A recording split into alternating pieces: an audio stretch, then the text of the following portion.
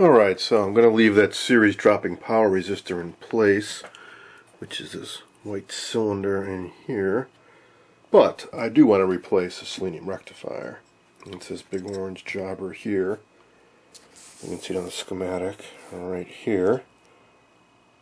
So in the schematic they show a minus and a plus, and that plus is actually on what's normally called the cathode. And you can see it pretty clearly right here. It's plus. One side's going to this guy here, which is the choke, and the other wire is going over to one of the filter caps. So it pretty well confirms that that plus symbol is this junction right here. Now I want to replace that with this. So this little modern silicon diode is equivalent to that big device there. This is a 1N4007, which is rated for 1000 volts and 1 amp. Which is definitely overkill, but considering how little these cost, why not? So I just keep a whole bunch of these on hand. So, a few ways to go about this. One, you could leave this in place for appearance sake. Some people think it look kind of cool, and I tend to agree. Or you can simply remove it entirely, which is what I'm leaning towards doing in this case. Because this isn't a particularly valuable set, and if I get it out of the way, I can increase the airflow. And also, if I unmount this, I can reuse this bolt and possibly thread it through one of these power resistors. Because in addition to just this diode, I'll probably want to use a series dropping resistor. The selenium rectifiers were less efficient than a modern silicon diode, so there's actually a voltage drop across these plates. It's also one of the reasons why they're so large, and their spacing between these plates as these get warm, and that's to dissipate the heat, so that acts as a heat sink actually. Now if you just go with a diode, because it's more efficient, you're going to end up with a higher voltage here. You're supposed to have 125 volts. I suspect if I just put a silicon diode in there with no dropping resistor, I might have something in the neighborhood of maybe 140 volts or so. Now, without knowing exactly what kind of current this draws, or what the voltage drop is across that selenium rectifier, I don't know exactly what series resistance to use. Also, you should factor in that this set was designed around probably 117 volts AC at the plug, which is lower than what I've got around here. I typically have around 125. A little bit lower in the summer when all the air conditioning's turned on, but generally at least 120 volts. So I'm going to want to drop some voltage because of that as well. So I'm just going to experiment. So I got a bunch of power resistors here. In particular, I think this is... I'm not quite sure how to read that. I think it's either 110 ohms or 31 ohms. I think it's 110 ohms. And I got a bunch of others. 200 ohms, and so on. So, I'm going to pick one. No, maybe just go with something around 100 ohms or 200 ohms. And tack it in temporarily and see how close I am to 125, and I will go higher or lower as needed to get rid of that 125.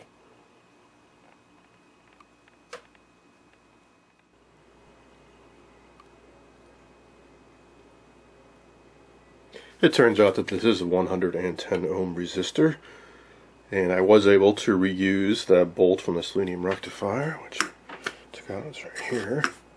So again, this is just temporary. Here's my diode.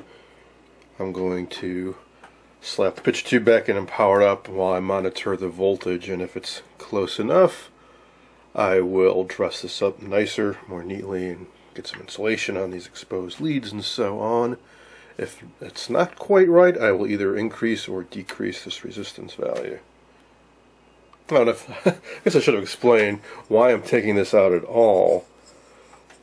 These do age, and they become less efficient over time, which can starve the set of some voltage, but also these can fail, and when they do, it's a really, really horrible smell. Smoke will just start pouring out of these, And I know that firsthand. Had happened in another set where I was just trying to power it up off of Variac, and I was just keeping my fingers crossed that the seleniums would hold up. But I believe what happened is the filter caps were just leaky and drawing too much current, and this guy, one of these guys, just let loose, and it took about 2 days to get the stench out of my workshop.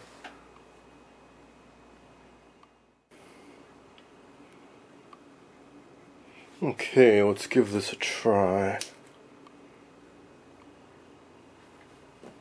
Alright, so far looks alright.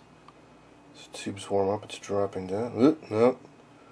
Dropped down way too much. We're looking for 125 and we're down around 80, so gotta go with a much smaller resistor.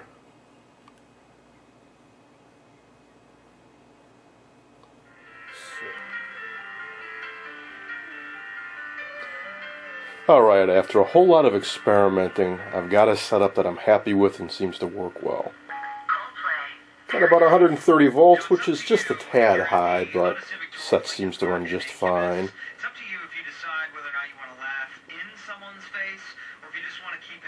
Alright, after a whole lot of experimenting, I've finally got a configuration that I'm happy with. Set's running at 130 volts, which is just a tad high, but I don't think there's anything to worry about. Got a nice stable picture and good sound. So, here's what I ended up doing.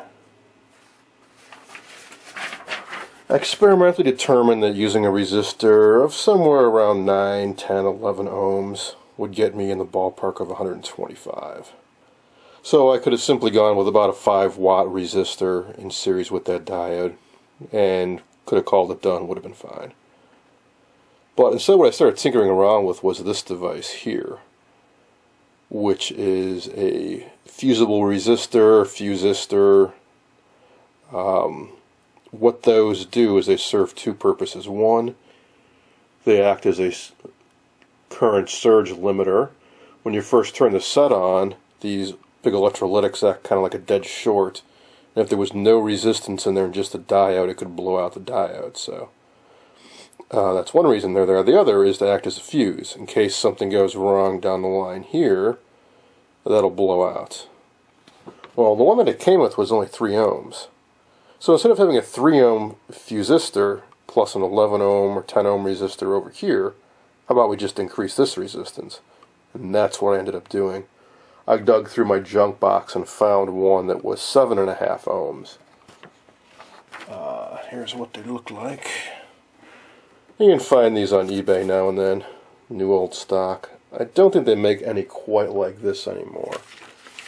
I did dig up some modern ones, which are like this. These are also fusible resistors, but these are only 2 watt. And I tried using these, and they got so hot that the solder started to melt. So these just can't quite take the heat, literally. So I just went with one of these. So it's not quite as high as a resistance as I would like, probably closer to 9 or 10 ohms. We'll get this down to 125. But like I said, 7.5 ohms. Cut the voltage down a bit. Set seems to be playing just fine. So that is what I'm going to go with. I'm going to cut the video off here, and I'm going to tinker around with the set a bit more. I want to test the tubes a bit more, do a little bit more cabinet cleaning, and then we'll do one final segment, hopefully, to wrap this project up. In entertainment, radio, or TV broadcasting? Then go to the Illinois Center for Broadcasting. Their hands-on training program prepares you for careers in radio and TV and online media.